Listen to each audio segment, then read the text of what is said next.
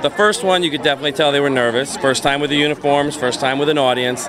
But on the second one, they stepped it up and they got the nerves out. They did a good job. Norwalk High School's marching band debuted its fall show iSpy Friday night at Andrews Field on County Street. Staff, students, and parents came together for Spirit Night to watch the band and color guard perform its newest musical numbers and routines. This is a whole new presentation that we just started learning, and there's even things that we added in just today for the first time. We added in some sound effects, we added in a special character.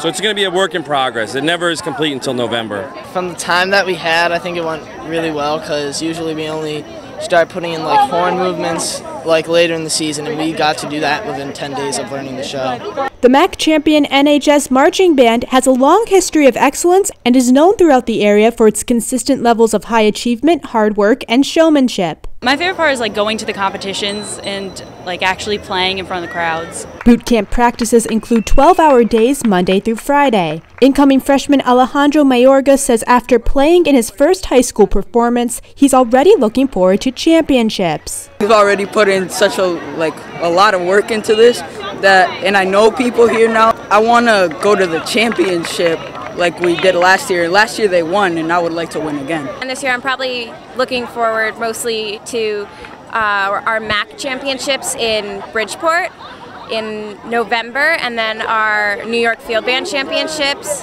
at the Syracuse Dome in October. When we were in the championships, or in the Syracuse Dome, and it was insane.